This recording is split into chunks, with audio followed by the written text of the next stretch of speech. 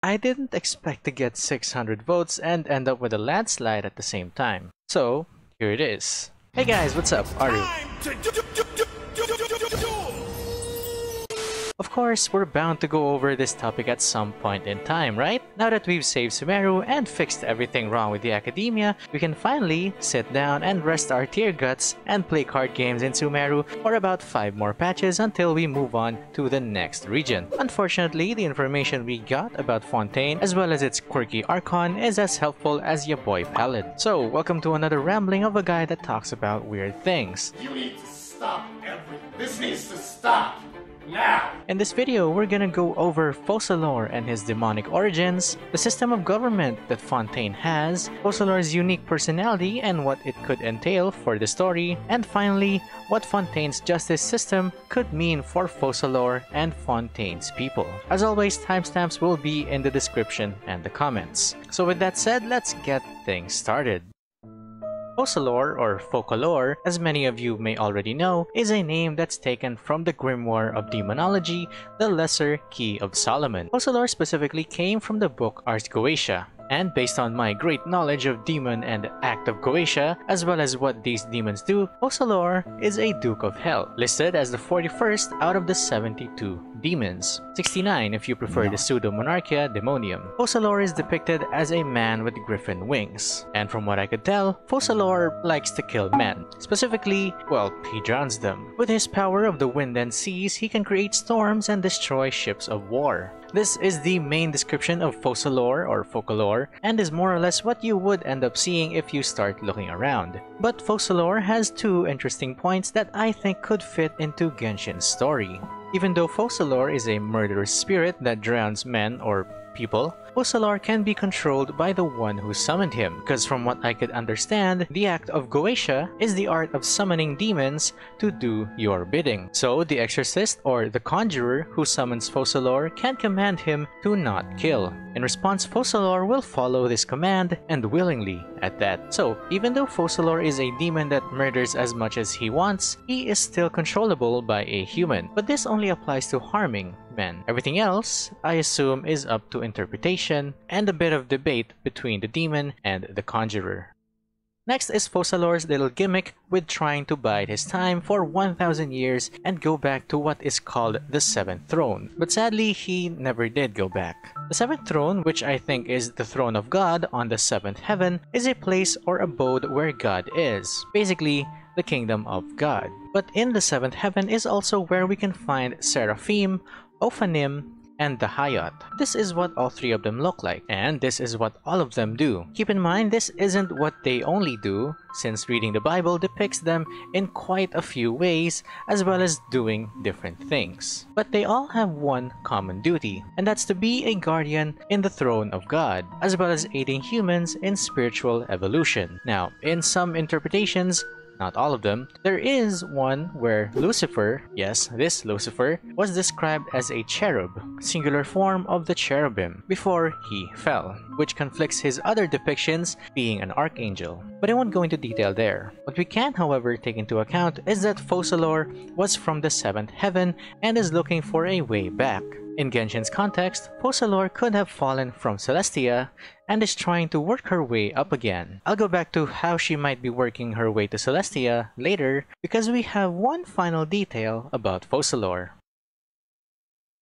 This is kind of an opinion-based segment, depending on if you think Lucifuge Rofocale is an anagram of Focalor. Lucifuge Rofocale is the Prime Minister of Hell instead of a Duke, and is one of Lucifer's most faithful supporters. Now, isn't this interesting? Lucifer, Lucifuge Rofocale, and Focalor going around full circle. Lucifuge has power over all worldly treasures as well as control of Hell's treasures. He is very loyal to his master, to the point that he is willing to kill other demons for Lucifer's sake. Lucifuge's power isn't stated, but it's kind of clear that he has power over worldly treasures. His pact, if summoned, consists of having to give a small portion of treasure to Lucifuge every time, as well as showing charity and keeping the pact a secret. If any of these 3 are not followed at some point, he can basically take and keep the conjurer's soul. Now, there isn't much to relate to Focalor, and even less to put into Genshin's possible story, but having 3 demon names in one location, or 3 characters stemming from a single Archon, is kind of hype because we could get 3 Hydro Archons once we get to Fontaine. I mean, technically we already do, but this idea, however, could become a stretch that makes more plot holes instead of covering them. One possible cover for having 3 Hydro Archons is the gimmick of creating puppets. Remember, A might not be the only Archon who created more than one puppet, and in the most advanced civilization on Teyvat, puppets might not even be a secret anymore. So now that we're done with Focalor the Demon, let's go over Focalor from Fontaine. At the end of 3.2's Archon quest, Nahida mentions that Fontaine has what's called a judicial system, and that there's a proper Chief Justice within Fontaine. Now, from my limited knowledge on law and systems of government, i.e. looking around Wikipedia and some random websites, a judicial system is a system of courts that interprets, defends, and applies laws, and are what represent the law and order of a given state, in our case, Fontaine. So basically, this system of courts is the main group that decides who's guilty and who's innocent. But Fontaine's judicial system isn't led by the god of justice. Fontaine's system of government has a separate Chief Justice, of which is the most powerful and the leader of a country's highest court, thereby the entire judiciary of Fontaine. So a non-Archon leading influencer who is responsible for the norms and standards that guide how judges operate, and for the regulation of the administration of courts. To sum it up, Fontaine's laws and system of government isn't led by their Archon, rather by the judiciary of Fontaine itself. However, the final verdict of each and every individual trial is still influenced by Focalor. As the god of justice, it's only right that she has as much influence as the Chief Justice.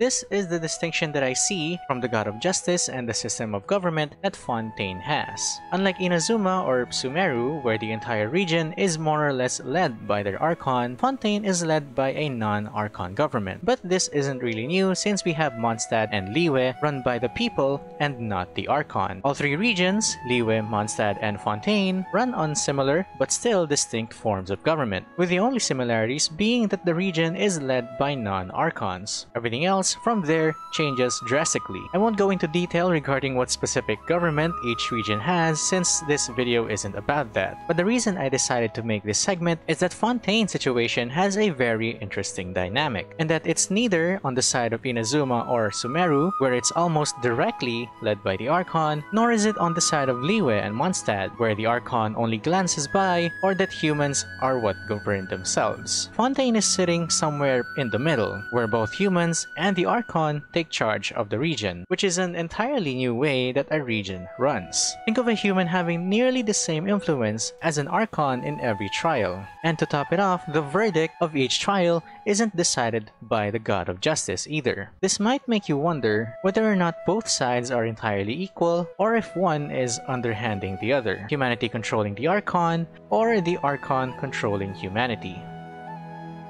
Now, regarding Focalor's unique personality, I can only make a toss-up that Focalor just loves participating in court hearings, or that there's something wrong with Focalor. If I'm being biased, her unique personality is linked to a double personality, one that so far had few prevalent examples. Whether or not this unique personality is something similar to Inazuma and Sumeru, where we end up having 2 Focalors, or maybe Focalor is just immersing herself in the courtroom. Having 2 or maybe 3 Focalors attending multiple different trials at the same time would sound fun though, since we now need to find out which Focalor is the real one and figure out how we're going to deal with more than one Archon at the same time. The multiple personality or clones of oneself is also not a new thing. We already have Nahida, A, and Dottore, and it could be possible that Focalor also holds knowledge of creating puppets similar to A, resulting in multiple puppets that Focalor created to attend every trial in Fontaine. If we use the Conjurer's Dilemma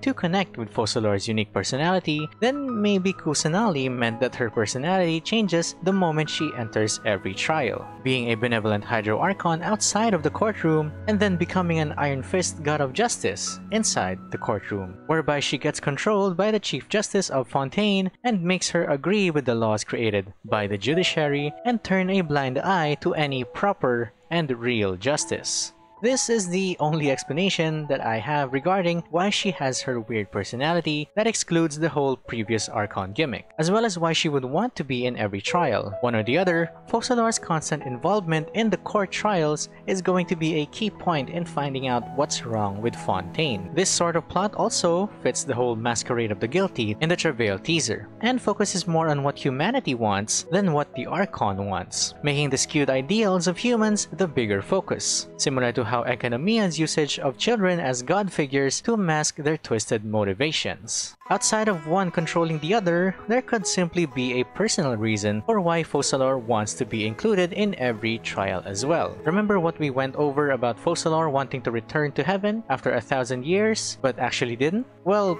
maybe Focalor wasn't supposed to go down from Celestia when the Hydro Archon died. Maybe she was forced to go down to Teyvat to fulfill some sort of mission, or that she was sent down to Teyvat as a punishment, and what she needs to do to ascend back up to Celestia is to partake in these trials. We know from Venti that Celestia isn't really the welcoming type, or is the most relaxing place to be in either. So maybe this political party and Masquerade of the Guilty that Fontaine is known for is just a small form of the hellish god politics that Celestia has going on up there. It would also be an ironic and painful twist for the god of justice to be guilty and make up for it by judging other guilty people. This would also fit why she is cautious of Celestia but still judges other gods, opening up a sort of hatred between Archons that we haven't seen yet.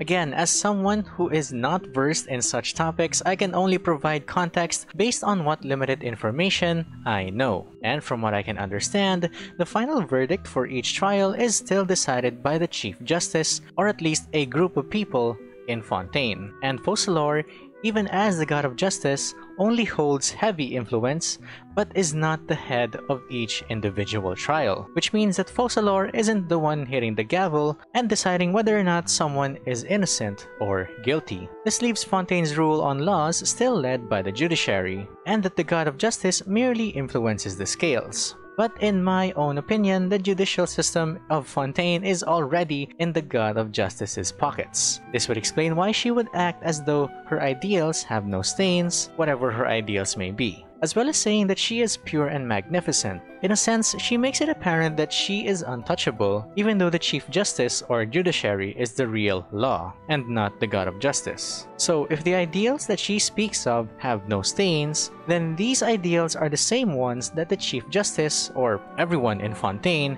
has to uphold. Thereby, the ideals of the god of justice are the same ideals that Fontaine's law also has, which makes the discrepancies between Focalor, Rofocale, and Lucifer also possible, which might create a new twist that the Chief Justice is basically the god of justice, but a different person, a region seemingly run by humanity, but is secretly controlled by the Archon.